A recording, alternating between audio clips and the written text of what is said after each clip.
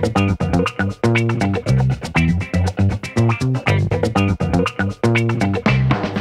guys, welcome to another episode of Little League Daily Skills presented by Boost. Today I've got an exercise for you that I'm calling X marks the spot.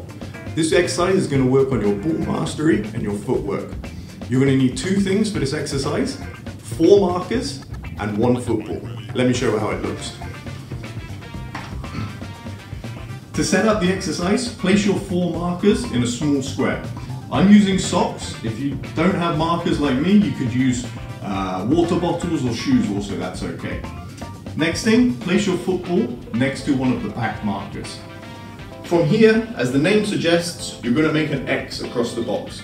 So roll the ball from the back cone to the front cone, across, and now go backwards to the other back cone. Across, and go forwards again to the front cone. Across, and go backwards. Once you've done that a couple of times and you've got used to it, I want you to reverse the direction so you're practicing with your other foot. Here's how that looks. Across, around. Backwards, and across. One more time. Forwards, across, and backwards.